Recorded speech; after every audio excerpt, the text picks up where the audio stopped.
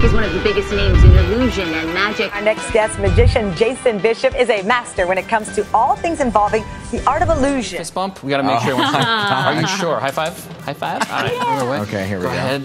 Lay down inside there, sir. All the way in.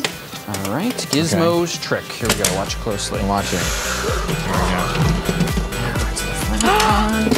Wait a second. Wait. No way. Where's Gizmo? These two. Wait, is he in your jacket somewhere? No, ma'am. You all have a question. What is your question? Exactly. Is the magician single? I get it. Where's Gizmo? If you check your boots, you'll see. No, you're lying. He's Seriously? No. You know what? If we only had somebody who could bring Gizmo back. Oh, come on! So what other kind of tricks do you do during your show?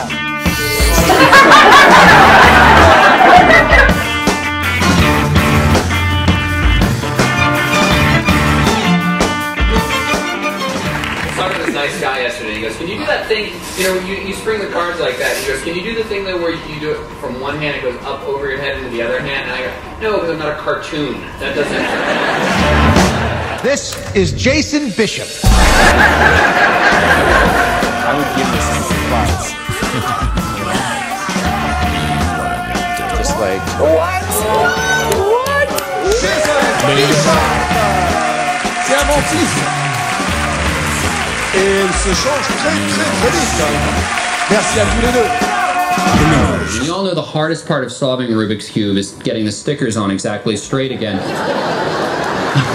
I can't actually twist and turn the cube and solve it in the manner they tell you to, but if you watch closely, I can create the illusion this is solved just like that. What? This is the book of people who are going to have to leave the show now.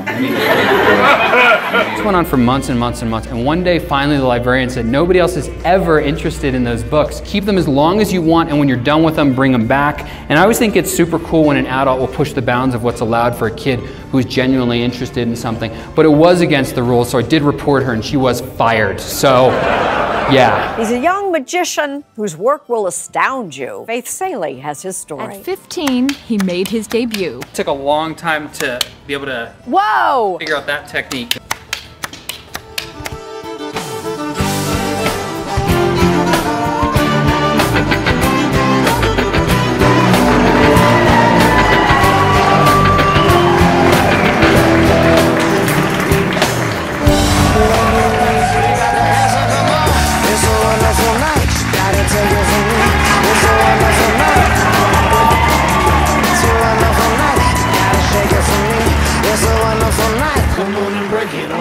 Your mind is blown. It really is.